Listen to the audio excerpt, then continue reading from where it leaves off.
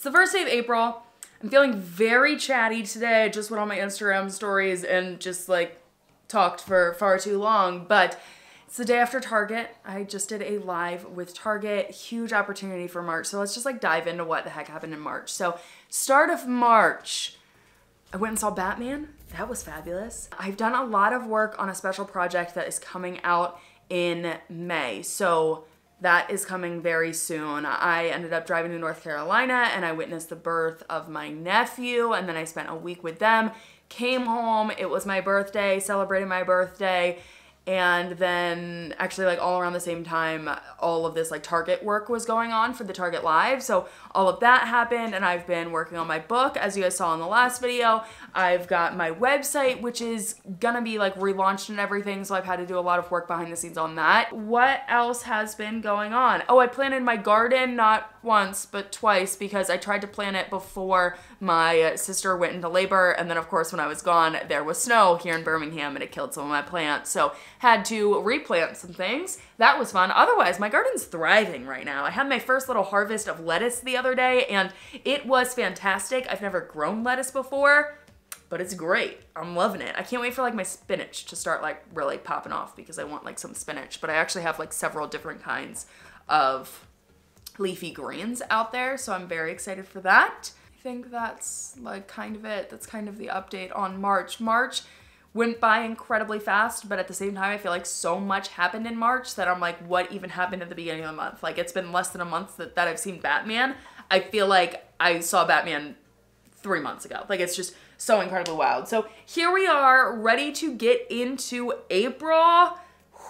I'm here. I'm ready for it. I really feel like I am in not necessarily a growth phase within my business, but just in a forward direction with my business and all the things that I'm working on. I'm so incredibly excited. And even just like the opportunity with Target, like that was a huge freaking opportunity, a cool brand to work with. Like, I own so much Target stuff and I freaking love Target. So like very cool opportunity with that. And I just feel like we're on this like next chapter of like bigger and better things and continuing to level up. And maybe that's what it is. Like, we're just like leveling up. I'm gonna drop you guys down a little bit, because when I like sit back, then I'm shorter, but when I first staged it, it was there. Okay, so should we do our March analytics first? If we just take a look at the overview month by month, what is going on here. In March, I ended up generating 348,000 views on my YouTube channel, and that was with 6 videos. So with my sister going into labor, I ended up missing, I think I only missed 2 uploads. Is that right? I did have less videos go live than this month compared to like what is going to happen in future months. February was a shorter month. That's why we had 6 in February, 6 in March. My views did go down a little bit. Come on, YouTube. So my views went from 387 to 348,000 views. If we go to watch time, my watch time actually decreased a bit. Wow, okay, down by like 7,000. That's a good bit. In terms of subscribers, this is the smallest amount of subscribers I have earned in a month in the last year, which is not surprising. As I've changed my content, I have lost a lot of subscribers. So we're gonna get into the nitty gritty of this here in a second. And then in terms of revenue, last month, 5,800. This month, 5,400. Now, if I do break this out daily, let's actually start with views.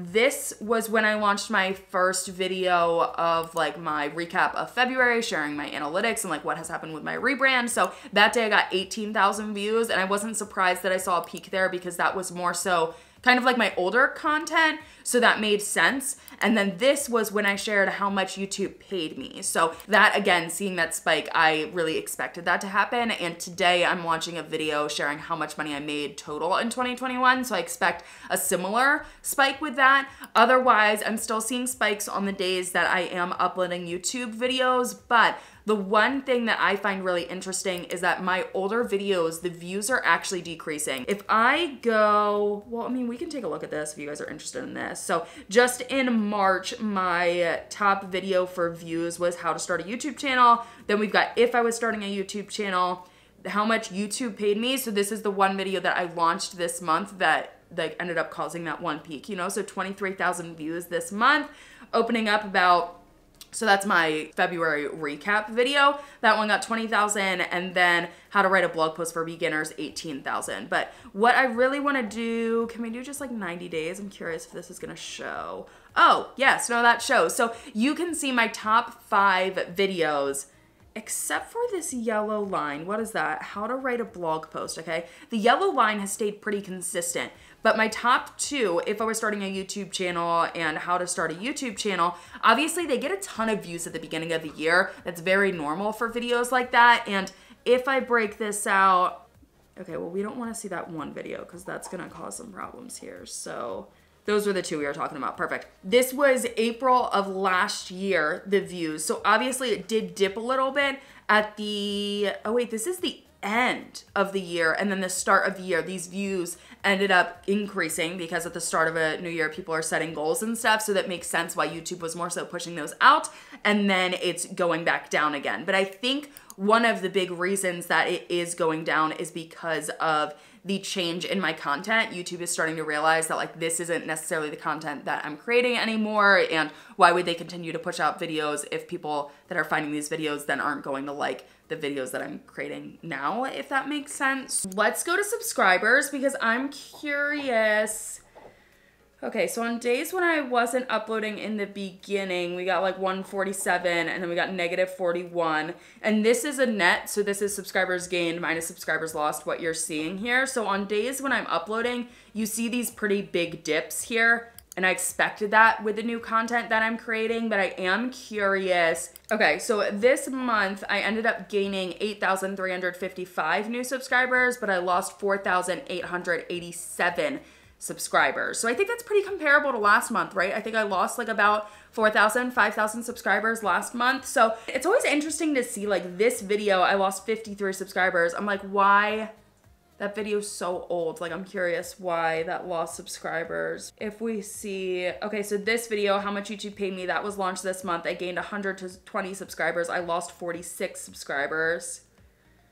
Otherwise, all of these are pretty old. Oh, this one, opening up about my rebrand. Okay, so 46 subscribers gained. I lost 134 subscribers. Taking myself on a date so that I was going to see Batman, I lost 104 subscribers. That's not surprising, but honestly, like these videos are still gaining subscribers for me. So it's like the right people are finding my content and the people that aren't interested in my content anymore are leaving, and I'm happy about that. Like if this is the direction that I'm gonna go with my brand, I would rather people unsubscribe and then have the right people be able to find me. If we go to my revenue earned, this aligns pretty hand in hand with my views. So like really what's like peaking there, like you can obviously see. So when I launched that February recap video, I made $326 just in that one day. And then this was the one talking about ads revenue, $381 that day. That was a pretty high peak for me. We got $240 here and then at $237 here. So I should say that this ads revenue is actually going to increase by, let's say like maybe 150 maybe, because this is dipping down to 100. So I'm not sure what my ads revenue is going to be like on the 31st, but this is only until the 30th. So it will increase a little bit more. Let's say I made like $5,500 some dollars this month. If we move over to content, I want to do the same thing that we did last month. So in terms of the videos that I uploaded this month, we'll start here. This video ended up generating 20,000 views, 376 comments, and this actually has the worst in terms of the likes and dislikes ratio out of all of the videos that I've uploaded recently, and 96% is not normal for me. It ended up receiving 46 dislikes, but more importantly, it ended up generating 1,355 likes. Then we moved to my morning routine video. This was actually what I'm gonna call my worst performing video because this one's only been live for 3 days, so it hasn't had as much time as this one to really perform. This one ended up generating a little less than 11,000 views, 200 comments, and then 810 likes, 23 dislikes.